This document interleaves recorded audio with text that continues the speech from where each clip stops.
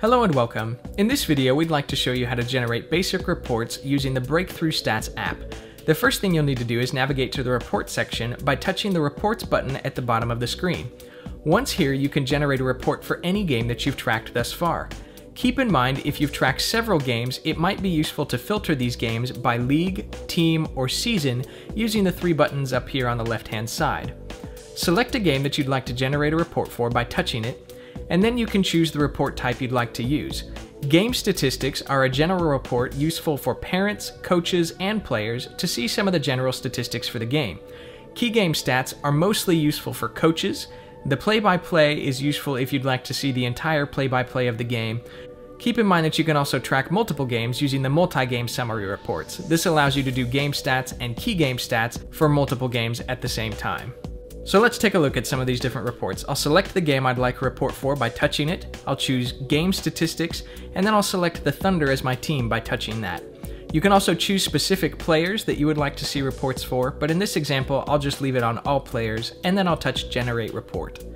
You'll notice in the left-hand column we have a list of all our players, and then following their number, we have all of the stats that we've tracked for this game. These are stats like 2-point shots, 2-point assists, the percentage of 2-point shots made, all sorts of other very useful information as well. Keep in mind that the information that you see will be dependent on the information you track during the game.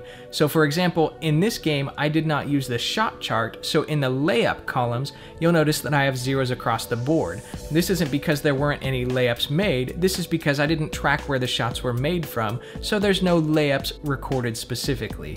So, whenever you're tracking, keep in mind that the more information that you're willing to track, the more detailed reports you'll get. But if you're just looking for simple stats like shots, you can track that very easily. If we scroll down, we notice we have several more columns of very useful data, things like paint attempts, offensive rebounds, defensive rebounds, all sorts of stuff that's very useful to look at. One column we want to point out specifically is this VPS column. VPS is a player rating that's calculated using numerous stats to give one number indicating the overall performance of any player in the game. The higher the score, the better. A score of 1 is good, any score of 2 or more is excellent. For more information about this or any of the other statistics tracked within reports, touch the Help button, and then touch Reports Definitions.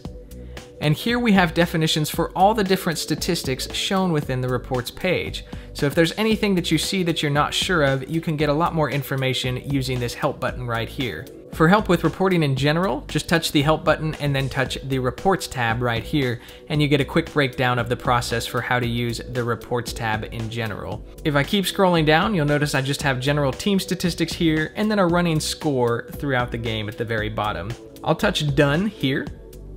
And let's take a quick look at the key game stats. Now we mentioned before that this is mostly useful for coaches, so I'll touch Generate Report to look at this. And here we see the top level stats and the difference between the two teams. So this is really just a quick breakdown to see the field goal attempts, the effective field goal percentage, and a couple other stats that will be very useful for you as a coach to know which areas you need to work on. So if we need to practice free throws more or do more passing drills, that will be very apparent looking at the statistics on this page. I'll touch Done here. And the last one we'll look at real quick is the play-by-play. So I'll touch the play-by-play, and then I'll touch Generate Report. And here we just have a quick play-by-play of everything that happened within this game that we've recorded. Keep in mind that you can export all of the reports by touching the Export button in the top right corner, and you can choose to export either as a PDF or a CSV file. Now, we would personally recommend using the CSV file because then you can open that in something like Google Docs or Excel, and you can sort the information by number and value to get a little bit more out of the reports. Thanks for watching. If you have any additional questions or comments, please don't hesitate to contact us.